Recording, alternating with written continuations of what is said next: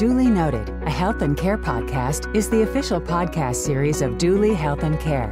Each podcast features physicians or team members discussing groundbreaking topics and innovations that help listeners reimagine and better understand an extraordinary health and care experience. Rosacea is such a frustrating skin condition to have. I know because my mother deals with rosacea and has been trying to manage it for as long as I can remember.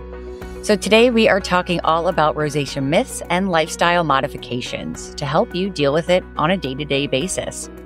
Joining us for this conversation is dermatologist Dr. Ashley Feneran.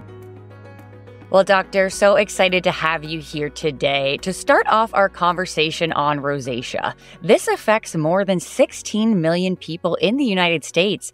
So can you tell us first off, just what is rosacea? Yes, so rosacea is a fairly common skin condition. It often begins at the beginning of symptoms as just an initial blush or flush of the skin that seems to happen more easily than compared to other people. But it can be more than just redness. There are other signs that you might see with rosacea, but not everyone displays these signs. But they can include getting blood vessels on your facial skin, getting bumpiness on your skin that almost looks like acne. You can even get changes like thickening of your skin. And then rosacea can even affect the eyes in some individuals, but primarily rosacea is a skin condition that affects the facial skin. Gotcha. So like you mentioned, rosacea can commonly be misdiagnosed as acne or allergies. So what symptoms should someone look for to help determine if they have rosacea versus just that more common acne or allergies? Yeah, I think this is a very common question that I get, and there are differences between acne and allergies and rosacea, but sometimes it can be difficult, and sometimes, to be honest, we can see overlapping features in the same person. But thinking about acne versus rosacea, when you see acne in an individual, they usually have blackheads and whiteheads. But in rosacea, you typically do not see those things. Usually it's just more big inflamed red bumps or pus bumps. Also, in acne, you tend to see more redness just around the bump itself, whereas in rosacea, remember that facial flushing or blush, it does typically happen in more of a zone of the skin, usually the middle third of your face. In acne skin, it tends to be more on the oily side, whereas in rosacea, you don't always see that. And then remember with rosacea too, there are other symptoms, like in some individuals, there might be eye problems as well. So if you think you have acne, but then you're noticing your eyes are bloodshot or they feel sandpapery or gritty, that may be an indication that you're dealing with rosacea. So I feel like acne and rosacea do have distinctive features, but like I said, in my practice, I do see a lot of people with overlap. And then with allergies versus rosacea, that can be trickier too, because rosacea skin is sensitive skin and in a lot of times more prone to getting allergies, but allergies tend to be itchy. That's usually the classic finding of someone who has a true allergy to a product, whereas rosacea really shouldn't feel like anything. Possibly minor itch or minor tenderness, but primarily it's just a look to the skin, but not symptoms to the skin. Well, are there any risk factors then for developing rosacea? Can you kind of get it at any age? Yeah, so you can technically get rosacea at any age, but we definitely see it more commonly between the ages of 30 and 50.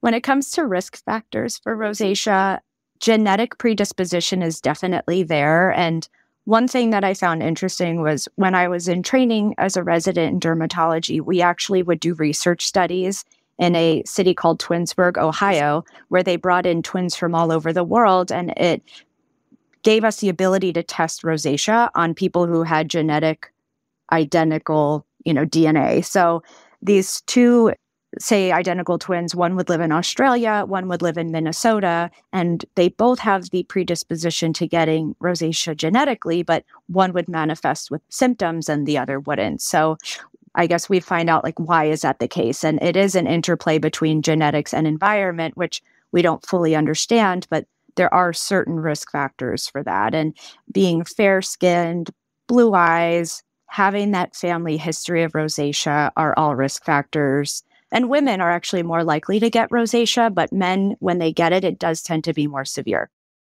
Well, I've heard that things like caffeine, coffee, and alcohol can trigger those rosacea flares. Is any of that true? And what typically causes rosacea then? In terms of what causes rosacea and what triggers rosacea, I feel like I want to tease out a little bit of both. So, what causes rosacea, again, is we do understand that there's this genetic predisposition to rosacea, but we also are starting to learn more about the root cause of rosacea, which may involve to some degree the immune system and a reaction of your body to a bacteria or certain bacterias, but we still don't know if it causes rosacea because everyone has these bacteria in their bodies and on their skin, but not everyone then displays rosacea. So there's a certain mite on the skin, which is another example. It's called the Demodex mite. And we have targets for this to treat rosacea that can clear people very well. So we assume it's a cause or one of the causes of rosacea. But again, everyone in the world has Demodex mites on their skin, but not everyone gets rosacea. So the causes we're still trying to learn more about. I think it's kind of interesting. When it comes to triggers for rosacea, these are a little clearer cut because this is people's individual experience. And over time, we've learned that many people have the same triggers. And by far and large, sunlight is a major factor of triggering rosacea in a lot of people, as are I kind of joke about all the good things in life can trigger rosacea. So spicy food, chocolate, alcohol, especially red wine, extreme temperatures, so very hot, very cold. Exercising can trigger rosacea, which some people may like to hear, but you shouldn't avoid it. Yeah. Yeah. Even hairspray is something that can trigger people's rosacea. And sadly, stress. I always tell my patients that the skin is a window to the body, and a lot of stress can manifest on the skin, and rosacea is one of them. Well, on that note, what are some misconceptions about rosacea? And then what is the reality? For example, I'd love to know, is rosacea contagious or other things you've heard? I would say rosacea is absolutely not contagious. So this isn't something that with direct contact of one individual to another, you can pass it on. That's just not the case for rosacea. But if you think, well, why does everyone in my family have it then? It must be contagious because we all have it and we all live together. But that's not true. Remember, it's that genetic predisposition. So thankfully, it is not contagious. In terms of some misconceptions about rosacea, there are a few. So one is that some people believe that rosacea only affects the skin, but remember, that's not the case. It can actually affect your eyes as well. So it's important to get that diagnosis so that you can be treated effectively. Also, another myth is that people will wrongly assume that if someone has a red face or features of rosacea, that means that they drink a lot. And unfortunately, this can be very uncomfortable for patients with rosacea. So it might be worth being aware of that. If you're in a social setting and you see someone with redness to their cheeks, don't wrongly assume that they must be over drinking. Rosacea definitely happens in people who have never had alcohol before. Also, something I hear in my clinic a lot is if I have this type of rosacea or that blushing pink to my skin, it means that I'm going to get what pictures I see online, which are these thickened, we call it phymatous change, which is where the nose will get bulbous and thickened and bumpy. And the good news is that is not the case. It does not mean that because you have rosacea, you will then have all the changes associated with rosacea. By far and large, we see a lot of people with just the blush pink of their cheeks or just a few bumps on their nose and their cheeks. Fascinating stuff. Thank you for sharing those. Well, I'd love to know then, are there any lifestyle modifications that people can make to help keep rosacea flare-ups at bay? Yes. So this is one of my favorite questions to address in the office because I really consider this to be a team approach.